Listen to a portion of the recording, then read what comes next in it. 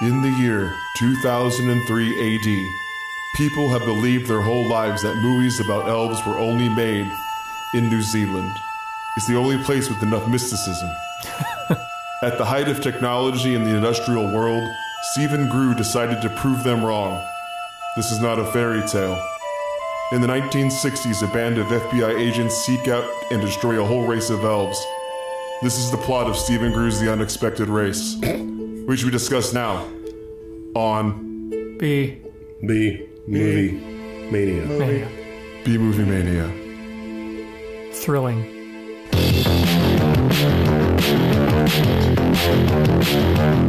Welcome to the crossroads of camp, the bastion of the bizarre, the place where low budgets meet high praise. Yes, it's B Movie Mania.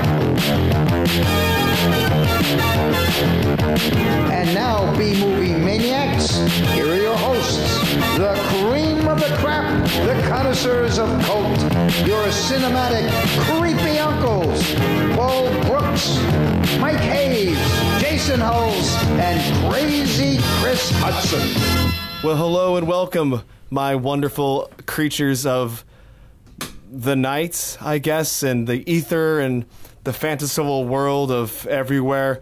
All you maniacs out there, thank you for tuning into B Movie Mania. We have a very special episode today. I am your host as always. Well, not as always, just I'm always on the episodes. My name is Michael Hayes. And with me, as always, is the blissful Paul Brooks.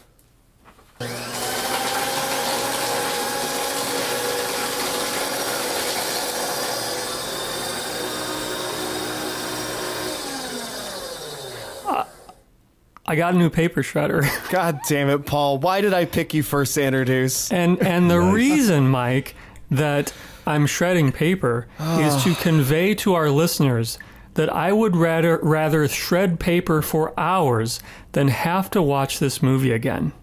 Woo! Why don't you shred another one of those, Paul? Coming out swinging. Wow. Well, is that like a cross-cutting shredder, Paul? Okay, all right.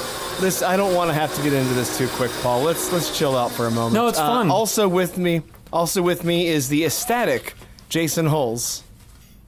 Yeah, I don't have a paper shredder. I got a printer. I could print something. All right, okay. And then, oh boy.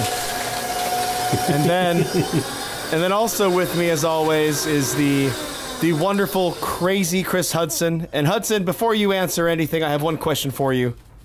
Do you love me strongly?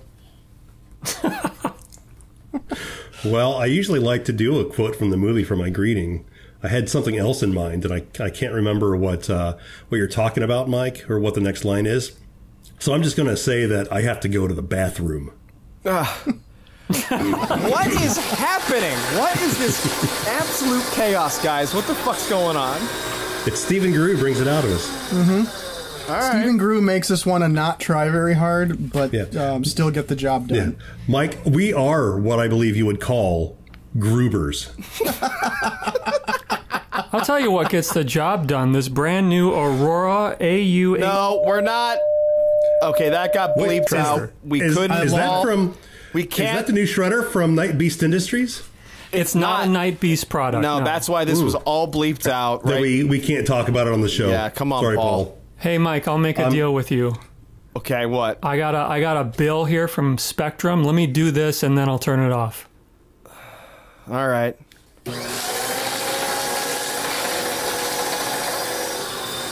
It's really satisfying. You guys gotta get one of these. You claiming you'd rather shred paper than watch this movie says nothing. I mean, shredding paper is so therapeutic, and I can't speak. Well, you can edit this episode. Just say therapeutic again. Yeah, Mike, just say therapeutic right now. Yeah, but this is all left in. You know how I think this is funny. I can't wait to hear Paul's quick take where he just shreds a whole, catalog. All right, speaking of... Quick takes!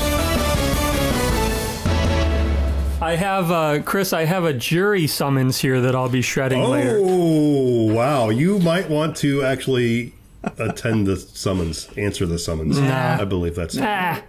All right, let's do the quick duty. takes in a different order. Jason Huls. Okay, now, I know, Mike, you've got some rules for the... just excuse me for a second. You've got some rules for this, right? Like, can we reference the documentary or not? Yeah, just use it as information. It's part of your information of knowing this. I thought you you understand research, right? I do, and I just want to make sure, because we don't want to go off on too much of a tangent. But let me just sum this whole thing up here. It's a quote. I don't remember who said it. I tried to ask Stephen King, and he didn't get back to me. To suffer for your art is noble. To make your family suffer for your art is bullshit. No, see, that should go in the documentary episode. All right, sorry, all of that's you, why I shut asked. The fuck up. Paul, I want no editing tips from you this entire episode. Jay, fine. Chris Hutson, what do you got? Well, I had a long, drawn-out voiceover narration prepared to kind of show my love for the movie. But instead, hey, Paul, can you shred some more paper for me? Hold on, Yeah, let's just that get sums to it the up. jury summons right now, shall we? Yeah. The I'm jury not summons going. scene is my favorite. Oh, it's having a hard time. Well, while it's working on that, Paul, what's your quick take? Everyone, all of our listeners, do yourself a favor. Instead of watching this movie, get on Twitter and spend an hour and 12 minutes watching legendary wrestler Rick Rude take atomic drops over and over and over again. The handle is @RickRudeSells. Do it. You won't regret it. Is he sponsored by Night Beast? We could work something out. All right, then that was only half bleeped. Okay. I mean, he died in 1999, but we could probably work something out. Well, with Night Beast technology, of course they could. That's a Right. good point. That's a good His point. hologram. This is an open possibility for a Night Beast product. Well, Hopefully, I believe we'll find that out I think about it. the Night Beast slogan for this technology is bringing the estate to life. I don't know about wrestling, so that probably makes a lot of sense to all you out there. Well, it's Rick Rude's estate, No. and we're just going to bring him back to life through his estate. Well, And Night Beast Industries. well, guys, my quick take is this is a real whirlwind of a film, but I do need to inform you all that as we have watched the 2003 film, The Unexpected Race by Stephen Groo. I think we all watched the documentary called The Insufferable Groo about this filmmaker, specifically about him making the remake of the film in 2018. Which we reviewed last Thursday on B Movie Mania. Yes, we did. We did do that. So just as a thing, I don't want things to get too crazy, so I did contact an elven wizard. What? And yeah, he gave me a special wand to make sure you guys stay in line and to make sure no one gets too far off track, because we got to keep this thing as tight as we can. I know it's going to be a little hard, but if it gets too crazy, I've got a special wand, and it sounds a little something like this. So, that's just a classic sound of apparently an elven wand. Well, hey, before we get too deep into this, I just want to say that in the episode covering the documentary, The Insufferable Groo, I was in rare form in that episode. You were. I'll agree with that. Yeah, you absolutely were. Totally agreed on that. Well, anyway, so just keep a heads up. Sometimes you will hear me use the wand if things get too out of control, and I'll have to zap us back into the present day conversation, okay? See, the joke there is that we didn't... That's the humor joke. And the joke is I edited out what Paul said, but he did talk about something. No, but it was funny, so you should keep... Okay, guys, so in 2003, Stephen Groo, a Provo, Utah filmmaker who is prolific if you count the number of films he claims to have made. Oh, God. He only has like 50 on IMDb, so he might be stretching the truth a bit. It's really hard to separate the art from the artist with this. Can I just say, just real quick, though, buy the T-shirt. Yep. Wait a minute. Have we empowered you by making this T-shirt available? Is this a thing now? Hey, I just got to say that maybe you have, maybe you haven't. We just got to watch the sales. But Mike, I'll send you that bumper that I made for... All right, Mike, we're done. In 2003, Stephen Groo, a Provo, Utah filmmaker who has made 200 plus films, if you believe what he claims to have made. Made what I believe he believes, and I probably do too, is his magnum opus, The Unexpected Race. Debatable. Yeah. Probably. Yeah. Yeah. I mean, I don't know. I mean, he might have something else in him. I mean, maybe if you're a big fan of his other films like Ruby or the Faith Challenge, or whatever the fuck that one's called. I mean, I think you're probably right, Mike, because it's the one he remade. Yes, he did, when given the chance, did remake this film. So I feel like, yeah, this is something that feels real close to him. Which was my favorite part of the documentary, when the producer asks him, if you had, unlimited budget, what's the movie you would make? And Groo responds, I've already made it. Yeah. Good on you, Groo. I was curious as to why he picked that one. I mean, he kind of just said he thought he could do more with it in a remake, but didn't do shit. Yeah, like I'm not sure what about that film made him go, "Oh, well, yeah, this is." I haven't seen the remake, but I really hope that he expanded the feast and the feast scene with the elves. Okay, so it sounds like Mike, you and me are the only one. Well, you watched it, right, Mike? Yeah. So you and me are the only ones who saw the remake. So we can touch on it here and there, but Chris. Yeah. The one thing they it's The Unexpected Race, add Jack Black. That's it. It have different actors, which I'd say are better than the previous ones, but nope. You think they're worse, Paul? You didn't think they did as good? I think it's just such poor, bad casting. It's nothing against the actors themselves. It's just nobody looks like they fit the role. Are you trying to say Stephen Groo does not look like an elf? Well, no, that casting's great. Actually, that was the one big surprise from the remake. I know we're getting way ahead of ourselves here, but the one big surprise that I took away was that Groo was not the lead in the remake. Yeah. Well, he does. He's the lead in most of his films, it seems. Yeah. I get the impression that he does that a lot because he kind of talks about how he wants to be those characters and it allows him to escape, but I also think it's because he likes to make out with women.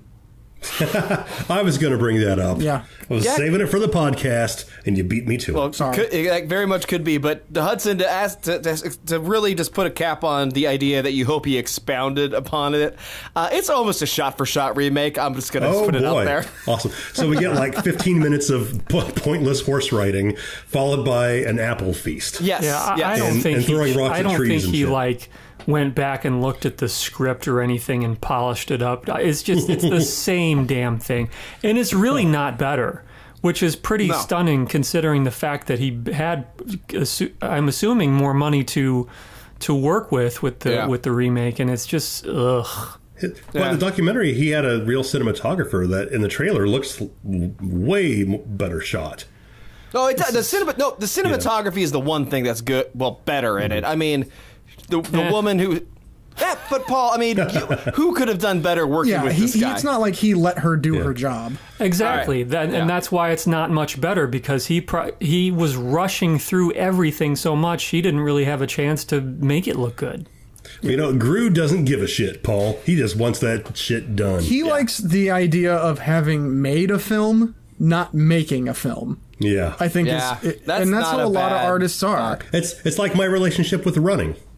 You like having ran, but you don't like to run. Oh yeah, I hate it. It's like a lot of writers. A lot of writers love the idea of having written a book, but they don't like the process of writing it. And I think Groo falls into that category. If I had to guess. Guys, I'm sorry to have to bump this in here right now, but I'm gonna have to use the wand. I'm sorry. I've been loving what we're saying, but I gotta. Yeah, we deserve it. Mike, next time you use the wand, can you make sure it doesn't hit my balls? Well, maybe take your balls off the goddamn table. Okay, so anyway. Hit him in the balls. The plot of the 2003 Unexpected Race goes a little something like this. A young woman must live with her father, who she has not seen in 15 years. While she rekindles her relationship with her father, she discovers Lythorian, an elf, lives in the forest. She finds out his people were massacred by a renegade FBI agent. She falls in love with him, but he must choose to stay or leave by the end.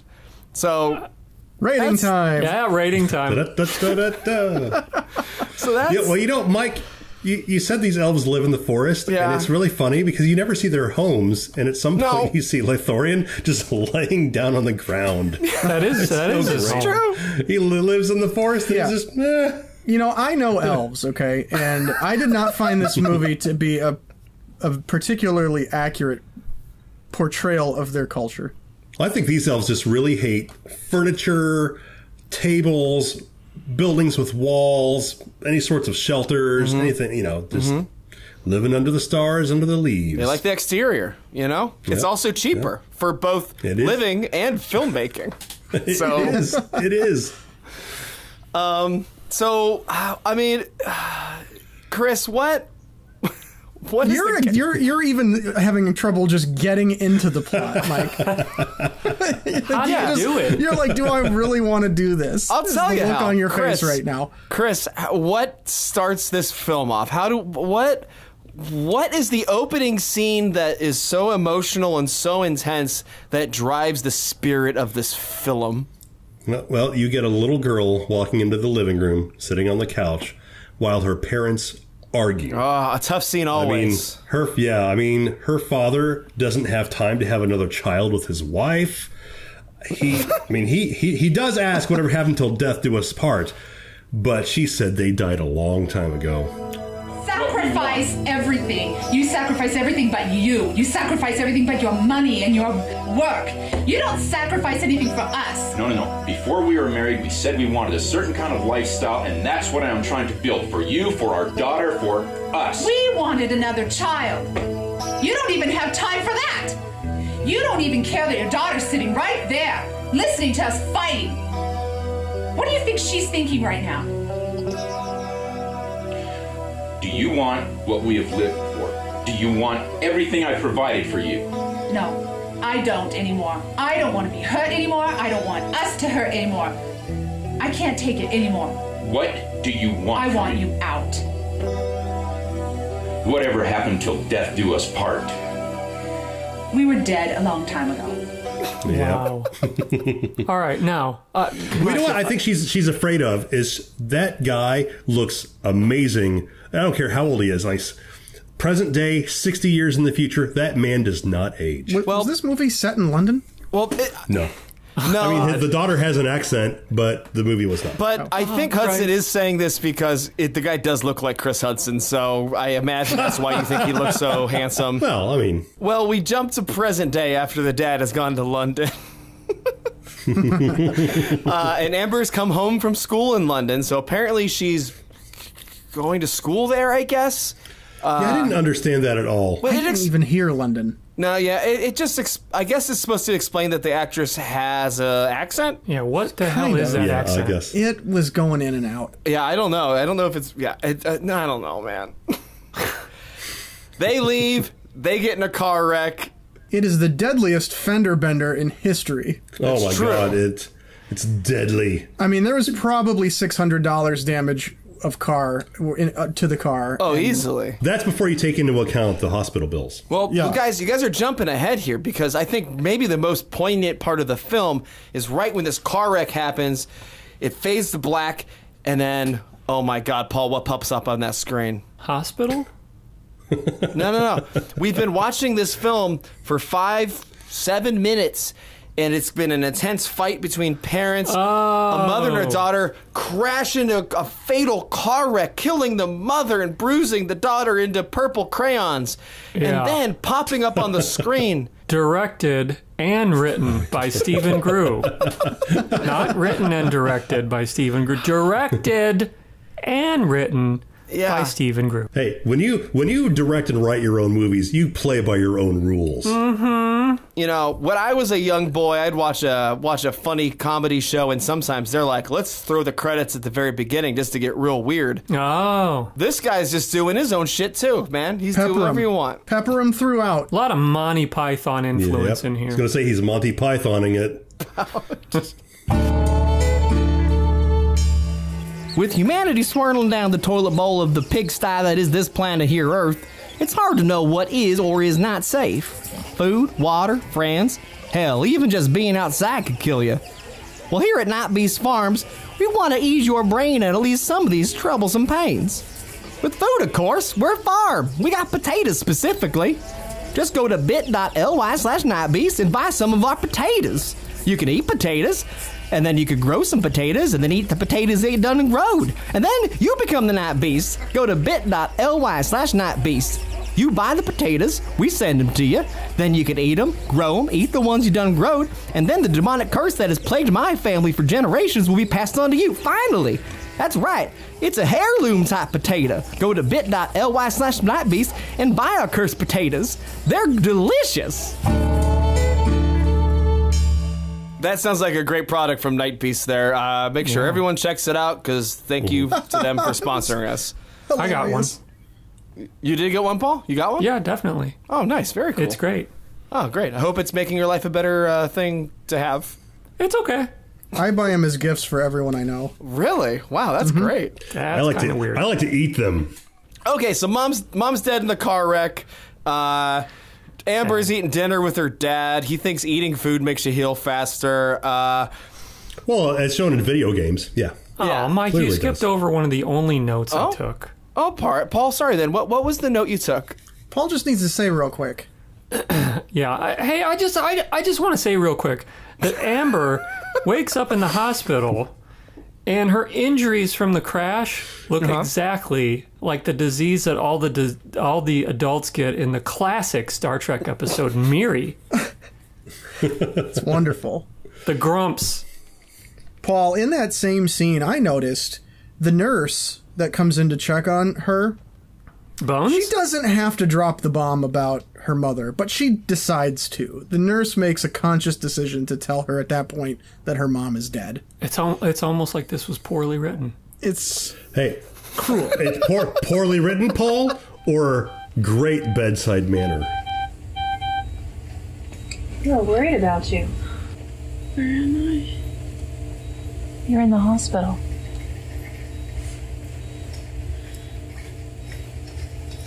What happened? You were in a car accident. You and your mother. Where is my mother? No. No. I'm sorry. She died in the accident. a reflection of life. Yeah. Real life, folks. Just laying it on her. This is how it is. That nurse, I'm sure, took great pleasure in telling her that her mom died. She probably went home and had wild sex with her husband while talking about it. Jesus. Wow. So she has dinner with Dad, who she's been estranged from, and then we jump 1 month later. So the length of this film is 1 month so far. Pulling a real battle star. They jump 1 month ahead. Amber goes walking in the woods. She sees a creature in the distance, and then nothing. Is it Bigfoot? It might have been a Bigfoot. Amber doesn't know. I don't know Groo's shoe size. We might have to talk to Paul and Michael, Paul and Michael. At the Dark Hollywood situation to see if they know. They're at a convention in Long Beach next month. Wait, are we talking about the boys? Are we talking about the boys from Dark Hollywood? Whoa! Yeah, your voice sounds familiar. It's almost a great impression of the announcer on that. That's interesting. Anyway, a lot. so speaking of Chris Hutson, who looks like the dad in this film, the dad tells a story about hurting his leg. I don't know. The elf helps him. A hooded figure helps him. He has no idea who. He says it was all out of focus. Well, just like the camera. Right. Maybe he was watching it through the camera. I don't want to get too far ahead of this, but okay, clearly we're living in a cyberpunk world, and I think the dad has oh, that's a whole thing for the end of the episode. Oh. But the dad clearly has cyber eyes, and they just don't focus quite right. Okay. Yeah, it makes sense. All right, so Can't wait for that. That happened. Amber goes out in the woods again, and she meets an elf. He says his name is Lythorian. Great name. It is a great name. Groo is pretty good at naming his characters. So she asks what happened. He's like, he tries to, he threatens her or whatever, and she says, yeah, oops, I'm fine. And then he explains what happened to his people? Because he's the last one. Wait, Mike. Can you put in the clip? Can you put in the clip where she says, "Oops, I'm fine"? Yeah. Oh yeah. Error. Clip not found. No, I don't think that was from. No. Yeah, that was from the movie. I just pulled it directly legit. from the film. Oh, Yep. okay. Unexpected Race 2003. That wasn't It was the good. remake, Paul. Yeah, it was really good. Great I just was, for this part of the film when they meet for the first time, I just found myself thinking, like, what would this girl do if this actually happened? Like, if you saw someone in the woods dressed up like an elf, like, what would you think? You would think, like, this is somebody dressed up like an elf. That's what you'd think. You wouldn't be like, oh, this is an elf. What? The cosplayers have moved to the forest. Right, you'd think you'd think that would be where you'd go. You'd be Jay, like, surely this is hold on a a second. costume. I don't know Thank you, if Paul. Set him straight, Paul. I don't know if you watched the movie, but Lythorian explains very succinctly what happened to his race, and he tells her a 10-minute story. Oh, and then after that story is finished, she believes him completely and begins frolicking with him in the forest. My name is Lythorian, and my people were elves. I don't believe this. Elves don't exist. They're mythical people in stories. Well, they do exist more than people knew. Until now, I'm the last. What happened? My people can live for a very long time. Through the ages, we've kept to ourselves. Until this age came. With all your technology and power, somehow your government found us. I was out gathering wood, and then I heard a gunshot.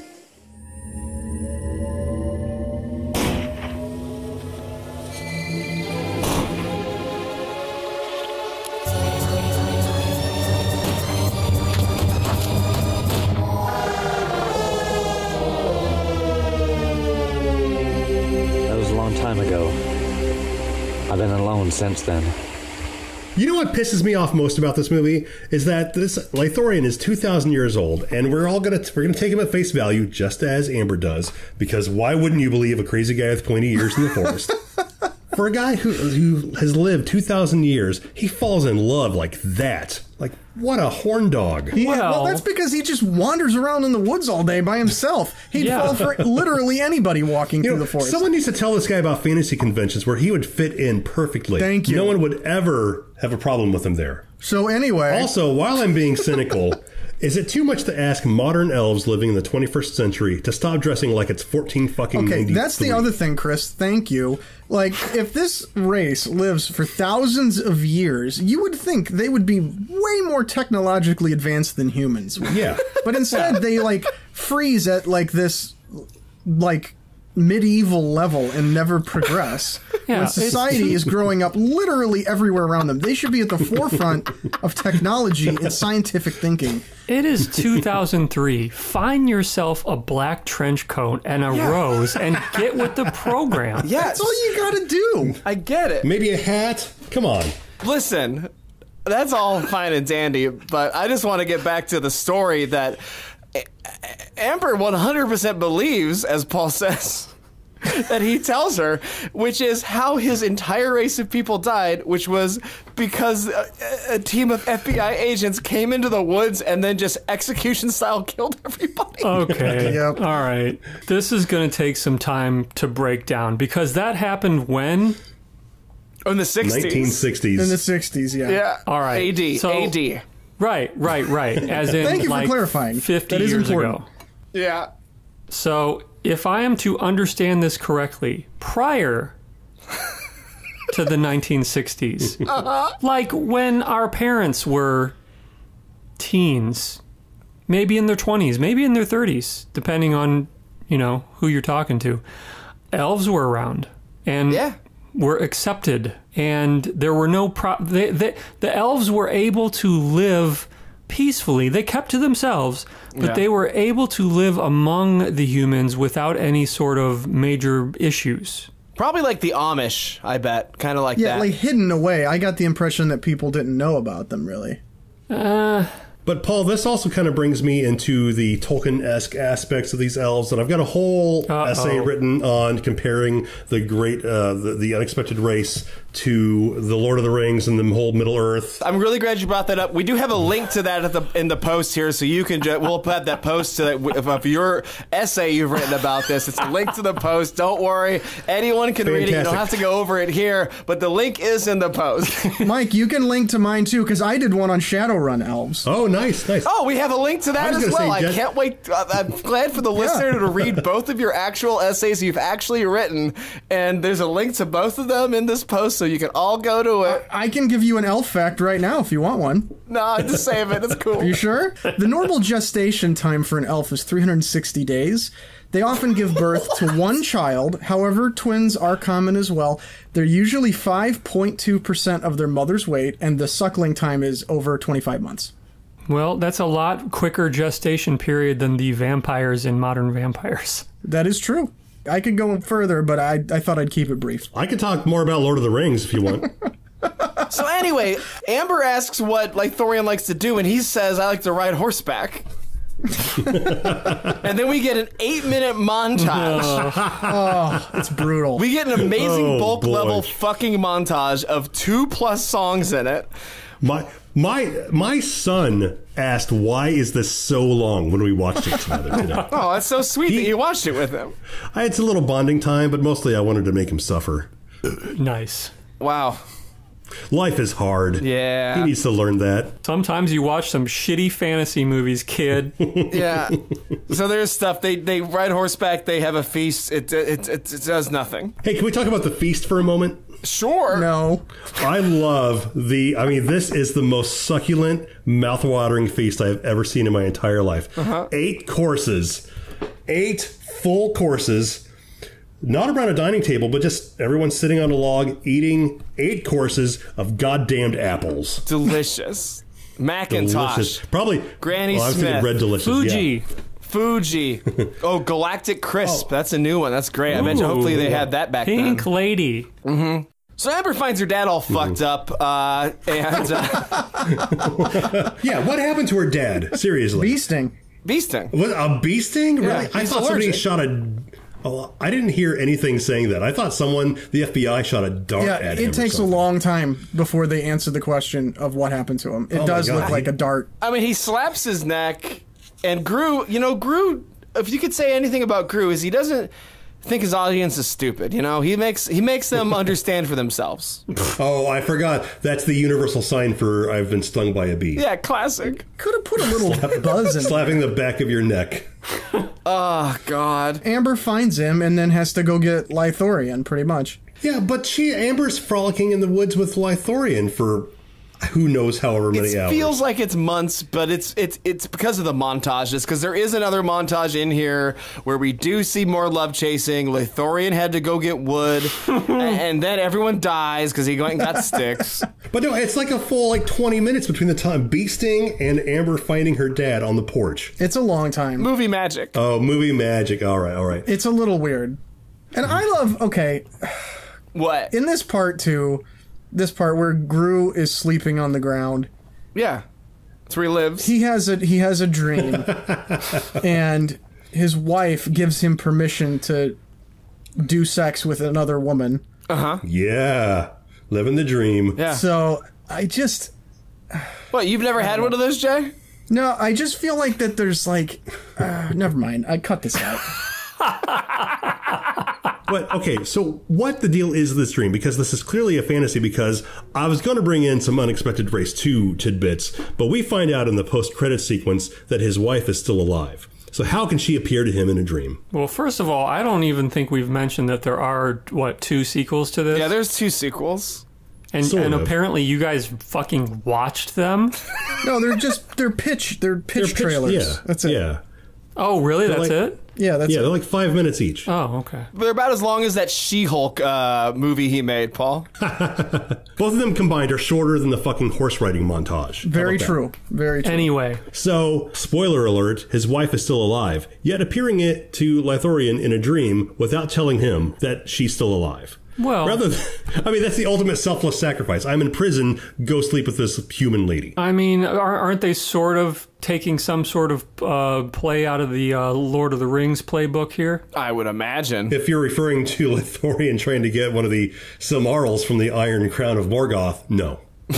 That is what he was referring to. Stephen Colbert would be very proud, Chris. So she finds her dad and knows her, so she's got to go find Lithorian because she knows that she's put together that he is the cloaked figure that helped her dad before, but his dad got bloody for no reason whatsoever. Also, can I say in her father's delirium, I just got to say that in her father's delirium, he tells her it's not safe out at night. What is hiding in the woods? Well, elves, apparently. Oh, God. Lythorian who wants to bang her. That's what Dad doesn't want. Fair enough. Creepy 2,000-year-old banging your daughter. Come on. I mean, stay out of the woods, dear. Keep it close to your age. So Lythorian helps the dad, helps heal him, and so then Amber and Lythorian make out, and then our resident Skinamax expert, Paul A. Brooks, what happens next? I have no idea. What do you mean? What do you mean you don't have what? Okay, so let me think here. They make oh yeah. Now he remembers. My God, dude. Okay, why are they making out in the kitchen? What?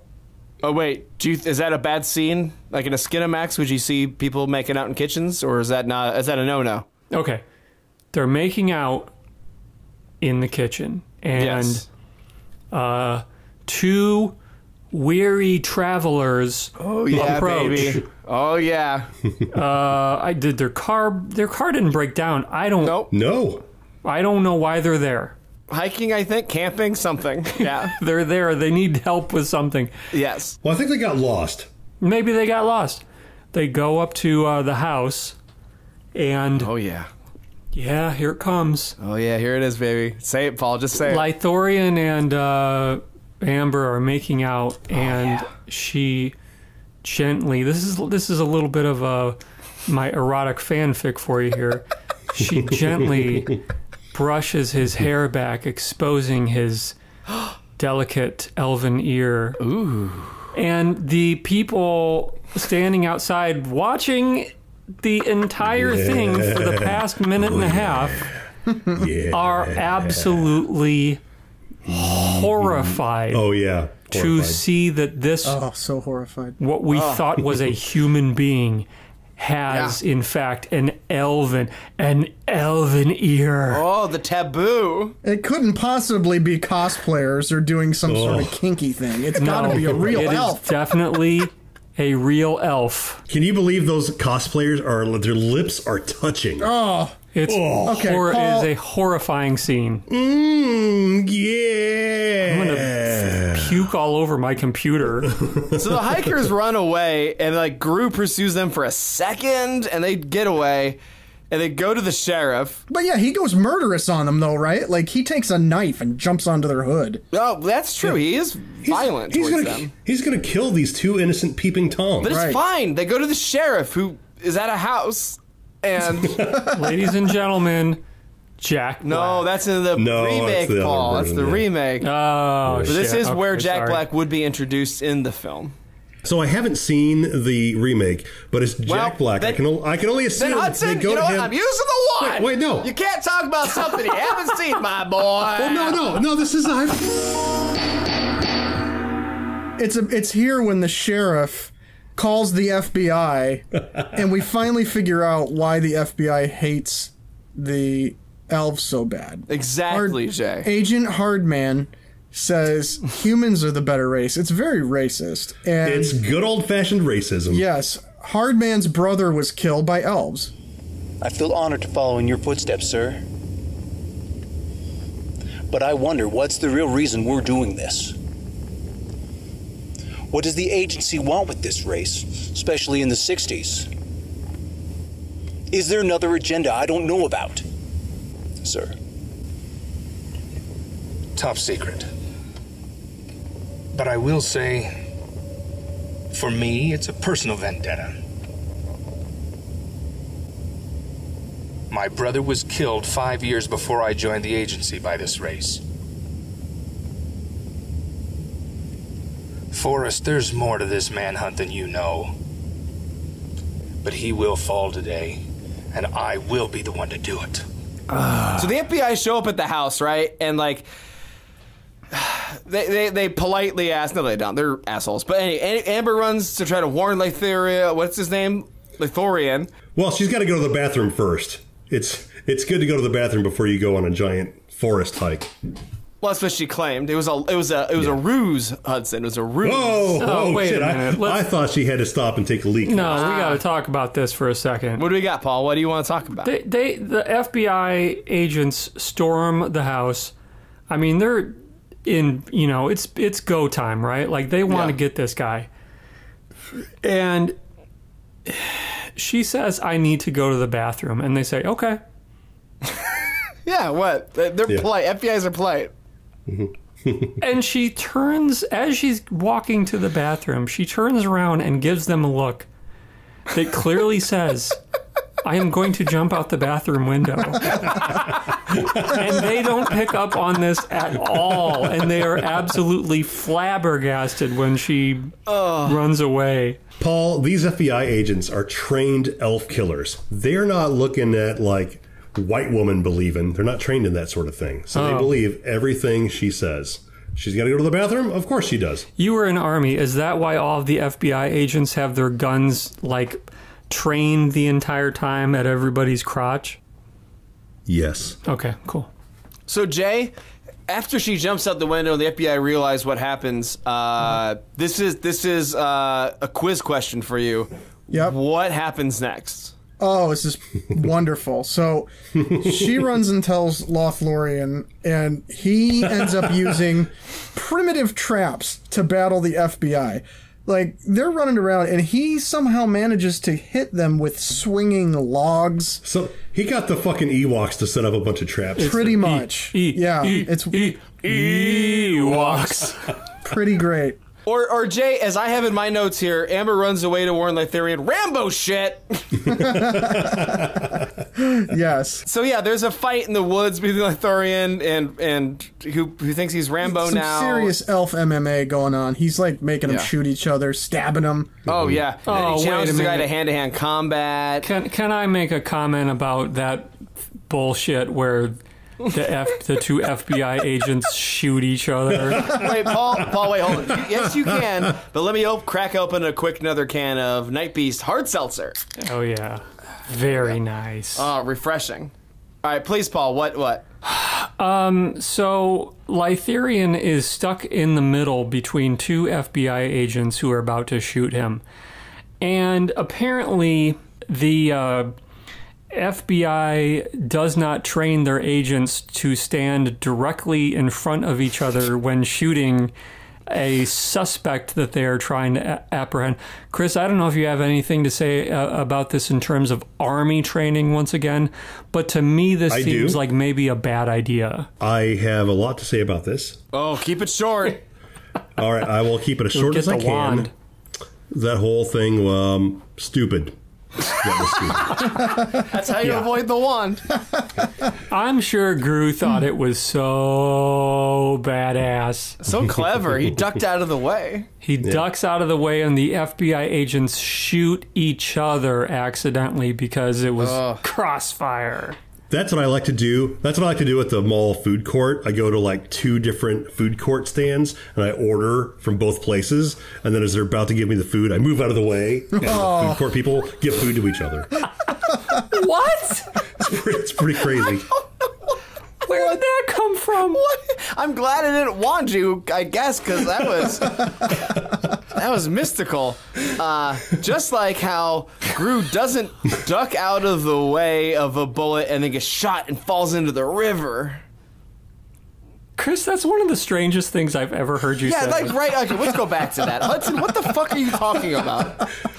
Well, you're at the mall food court. You've got a lot of different 30 years ago, places guys. to choose from. 30 years ago, things were a lot different in mall food courts. We had to get our food under a log out in the forest.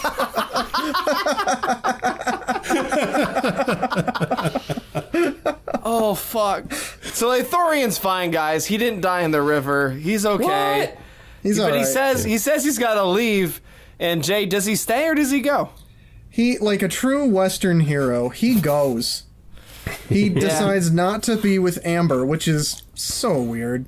Yeah. But I mean, that's his pick. He doesn't want to walk with her, and pretty much just we cut to a funeral 62 years later. No. Well, before that, we even get another 1 month later thing. Lithorian's hiding out in the woods after getting shot for another month before he even thinks about going to talk to Amber. Yeah, what is this bullshit? What is he doing for... Okay, he's hiding out, he faked his own death, but then, okay, fine. Paul, what? You want to know what he's doing? He's wandering around the woods, talking to himself in his own head, having montage flashbacks for a month. Exactly. But here's my problem. He finally... comes back, Amber's like sitting in the woods for no reason, and he just walks up.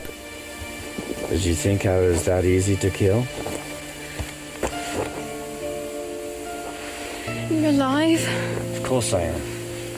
What happened? I faked my death. I got shot and fell into the river. I'm so happy. I've been waiting for this moment to tell you. I must go. What? I must move on. They cannot find me. I am the last. Okay, that was cool. That was a great soundbite. Yeah. Yeah. One of the best. He tells her that he has to go because he faked his own death and he doesn't want to get caught by the FBI. Fine. Perfectly reasonable. But kiss the fucking girl before you leave forever. Like, if you want to be a Western action hero, dip her down, give her a passionate kiss before you walk off into the sunset. You know what I mean? A sunset smooch is usually pretty good. Yeah. Yeah. Well, also, it's more important because sunsets, the sun goes down to the west. You kiss the girl, you walk off to the west. Tolkien's elves sail into the west when they're tired of their lives in Middle Earth, and they go to sail to the shores of Valinor. Exactly. They should have been playing the Annie Lennox song "Into the West" right here. Yes. Yeah. Side note, Mike, the first time after I watched this movie, I was so upset. I'm not joking. I immediately went and listened to the Lord of the Rings soundtrack to wash this movie out of my mind. Okay, so Jay, you spoiled it. We go to Amber's funeral next. 62 years later. Amber's dead. But guess what? The Chris Hutson looking dad is still alive. This, I thought, was an actually good twist. I was so confused for a second. Yeah, me too. Yeah, me too. My notes are just like, what the fuck? Dad's still alive? What the hell's all this shit? Oh, you were confused about the dad. I was confused about everyone else at the funeral. Who were those people? I thought Groo looked a little like Dave Mustaine there. Don't you think? Yeah. With his black trench coat. Well, wait, what do you mean by that, Jay? What does he look like? He's got like long... It looks like... Just watch the movie. You'll see it. I'm not going to describe what he looks like. He's got a black trench coat. It looks like he belongs to like some sort of like late 80s thrash metal band. Yeah. Holding a single rose. So Dad's still alive. The preacher's really bored about what he's saying. And then Lithorian shows up in the distance, leans against the tree like a real cool motherfucker. Yeah. And then explains, Jay, what does Lithorian explain to the dad?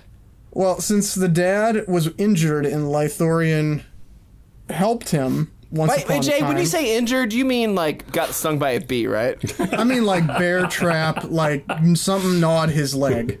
Oh, that part. Lothar, the hill people, tried to help him or heal him. I didn't think about that. What? Yeah. I thought he helped him. I thought when he talks about the helping thing, which Jay, you are going to be the one who says what happens because we're the one to say it. Okay. But I think the rest of us thought he was talking about when he healed him from the bee sting. Absolutely. Yeah. No. It was at least that's not what I took. I took it as because he helped him prior to Amber even entering the story. Because when the dad was saying there's something in the woods. He's helped him twice at least. His leg, he's been healed twice. His leg was mauled by something, and Lothar helped him and then healed him. And I thought that was the part where, from that point on, wait. So you're saying that when he got stung by the bee, he didn't have to use his life force to help him that time? No, he probably did. He probably did. He's gotten a double dose of elven. It was like an extra 30 years for each injury. Yeah. That makes sense. Now it's all coming. Guys, this is what we talk about this shit. We learn about fucking epiphanies, man. Oh my God, guys. Together. Speaking of epiphanies, this is a lot like the Series 6 episode Let's Kill Hitler of Doctor Who, where River Song uses some of... Hey, Chris, to answer your question, all those people who we don't recognize, well, obviously it's 62 years later, so it's like Amber's daughter and family members and friends and stuff like that. Okay, so you're telling me her daughter, 62 years later, was 15. Well, she found love Who late knows when in people life. fuck? Oh, yeah, come on, dude. Fine. You know what I liked? That there is an unexplained question. An unexpected question. Here, an unexpected question. Because at the funeral, 62 years later, when the father puts his daughter into the ground and he spies Lithorian all in his black trench coat, his cool cyberpunk getup, he calls him old friend when they greet. Yeah. And at that point, I'm like, well, you've met the dude like twice for a grand total of 10 minutes. But oh no, in Unexpected Races 2 and 3. Okay, they okay. join forces God damn it. to fight the evil villainy. I mean, Mike, you can just go to rating. We did the whole thing. Hell yeah. Rating time. All right, guys. So we've had a wild ride through this. And I've enjoyed this discussion a lot, but now it's time to talk about and hear about how much we all enjoyed the actual film. Hey, Mike, I've had a great time discussing it as well, but part of that might be because of these 3 Night Beast hard seltzers. Those sound really delicious, Paul. All right, guys, let's rate this 1 out of 100 unexpected FBI massacres. Yeah. That's great. Oh, that's good. Shit. Well, Hutson, since you're so enthusiastic, let's hear yours first.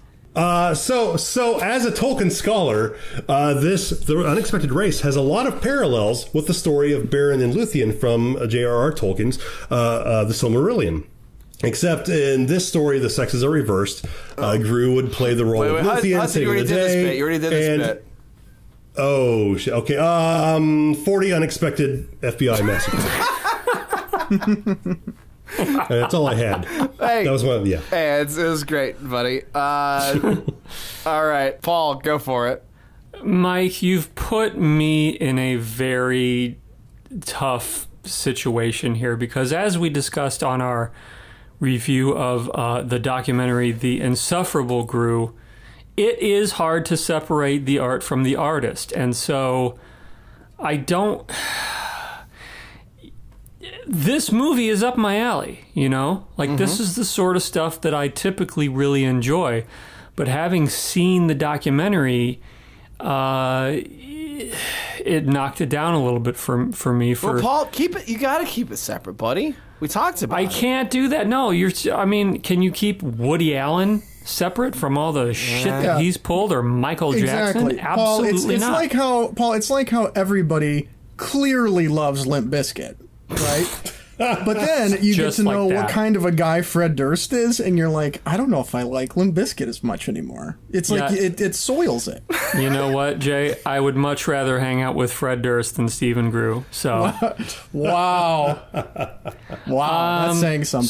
So unfortunately, I'm just going to have to go kind of right down the middle, which is the most kind of the worst thing you could do really on B Movie Mania. I'm going to go 47 FBI unexpected FBI massacres that should have never happened in the first place. I agree. You don't have to put in that last part in the graphic, though. We'll see what happens. Yeah. Jason Huls. Yeah, you know, I'm going to echo a little bit of what Paul is saying there. There's a real Breen-like narcissism going on here with Stephen Groo. Big time. That, when you learn about it, is a big turnoff. And it's like you can't unsee it. And I actually watched the documentary before. Did I watch it before the actual movie? Why would you do that? I don't think You I did, did. Jay. No. You did. You told me Did to watch I? the documentary first. Yeah. That's the wrong order. No, I don't think so. I don't think it is the wrong order. I don't think there is a right or wrong order to this. Because I felt like I knew more of what I was getting into going into the movie, which I appreciated.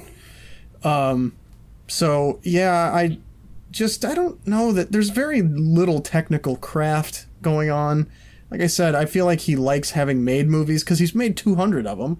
But Wow. it's just like he doesn't like spending the time to get better, but he expects to be treated... this is all documentary talk. 40. Did you say 40? 40. Yeah. Wow. It's about right. Is it? That's what I expected from Jay. Yeah. We're going to pass it over to you, Mike. What do you think? This film, guys, this is why I think movies are made. Oh my God. You better be careful. We're going to be banging our own elven wands on your balls. Well, listen. If you know what I mean. Oh, God. All right, listen. Here's what I say. We have the Doc Talk. Everyone heard it before. Yeah, someone's got their priorities fucked up, but, the earnestness of this fucking movie is so fucking intense. Ugh. It is so much a passion project. It is... This is what people should be watching instead of garbage like The Room. Oh my God! Like, oh my God! Like The Room is so. What we don't have to get into that. That's a different. No, thing. we're getting into it. That's a different thing. What? How is this any different from The Room in terms of the level of shittiness of the director? That's what I'm saying. Like people, instead of The Room, people should be watching something like this. This is where. Because this didn't have $1 million, whatever the fuck Wiseau spent on $6 million. God damn. And the thing is, it has such a broader scope. It has such a passion, so much desire to be a film. And it also is the same thing as like me and my friends in high school just doing a thing on our camcorder. So, Mike, you're tearing me apart. There is, for me, personally, I mean, it's a garbage film. but it is personally in that way of watching a bad movie where you want to enjoy it for what the fuck is happening and that kind of writing kind of stuff. Like, similar to The Room. Like, The Room has nothing happens in The Room. It's very unenjoyable. Folks, he likes to do this because, it's a popular opinion that The Room is a cult this is not film. contrarian, Paul. This is not contrarian. I'm saying I just prefer stuff that's got more of a theme or something to it, and this went for a thing where, as someone pointed out, there's no fucking elf houses. What the fuck is happening with these elves? Like, I love it. It's great. And so I think this is a film that if someone likes something like The Room, because The Room is a hard watch for someone who isn't into that kind of stuff, who isn't into bad movies, I think this is on par easily with that kind of a movie. 90 Unexpected Massacre. Oh FBI my Massacres. God. Absolutely. Fuck me. 90. Mike, you really are tearing me apart. Yeah, I don't know what you're smoking. I'm smoking that Elven Kush.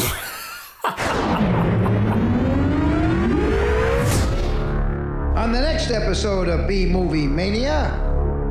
Well, guys, I couldn't help but notice that this next episode will be our 13th of the season. Uh-oh.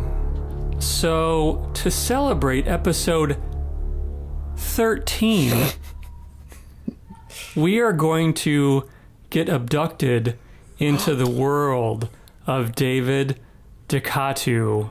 Oh no. God, when it's better we be watch 1313 Big Island. 1313 UFO Invasion. Oh my God. Oh boy. Oh yeah. boy. I hope there's a shirtless boy cleaning a pool in this one. Oh, God. Clean you alien have pool. no idea. Pool of DNA. I can't watch this one around my kids. Get ready God. for the pain. Oh my God! Where can we watch this, Paul? You can watch it on Amazon Prime. Oh, good, because they took Bigfoot Island down. I know, and Mike, honestly, edit this out because I don't want to bring anybody down, but like the original plan was to watch Bigfoot Island since Kristen, it fucking disappeared. Oh man, I was so pissed off. Our fans are crying if you left that in. You know what might make the fans happy though? What? Maybe they bought a t-shirt. We have so many t-shirts now. Hey, you know what might make them even more happier? What? Fall's coming up. They need to buy some B-Movie Mania sweatpants. Oh, we got some dope sweatpants on there. Is this the one? Is this the one with a giant bee on the dick spot? No. That's just yours, Chris. We just got that for you. Thank you. Thank you. To verbally describe it, it is down one of the legs. It is the basically the intro, part of the intro that Uncle Lloydie, Mr. Lloyd Kaufman, says during our intro here, and it's fantastic. They look really great. They're just some words down the leg. They're very comfy. Holy shit, they're comfy and warm. They're great for fall. I just took mine off a few minutes ago. Well, that's unfortunate. Jesus Christ. Ready for the David Ducatu, however you fucking say his name. David Ducatu? I'm getting ready for the UFO Island or whatever the fuck. Yeah, anyway, we've got some great shirts. We've got a lot of weird shit on there. We've just decided this is a new bit, so we're just making shirts out the ass. So come get them at store.bmoviemania.com. Follow us on social media. We're on Facebook. We're on Instagram. We're on Twitter. Doing a lot of fun stuff. A lot of behind-the-scenes stuff even, or cut for time and all that kind of fun stuff. So check us out on... Paul, is that the shredder still? What are you shredding now? That was my birth certificate. Oh, no. Are you unborn now? Wait, it was an accident. Wait, was that the long form or just the one they It was the short form, so it shouldn't matter. It just said birth certificate. That won't matter. Okay. That won't matter. Paul asked Brooks. Well, thank you everyone for listening. Please check more out. Jay, I heard you have more elf facts. Is that right? Yes, I do. I do have more elf facts. Fantastic. Paul, can you play him out while Jay reads these rest of these elf facts? I don't. What do you mean play him out? Adult elves are, on the average, slightly taller than humans, and they are usually somewhat more slightly built, but equally I'm out strong. of paper. Their most remarkable characteristic are their pointed ears. Their skin color varies similarly as with humans from white to black. Body hair is sparse, but head hair is full and fine. Listen up, Maniacs. Do you have a question or a comment? Would you like to send some bourbon to Uncle Lloydie? You can contact the gang on Facebook at bmoviemania. You can also drop them a line at bmoviemania.com. Reach out. Touch them. They're touching themselves. And they might just reach back. I'm Lloyd Kaufman saying, see you next time on B-Movie Mania. Woohoo!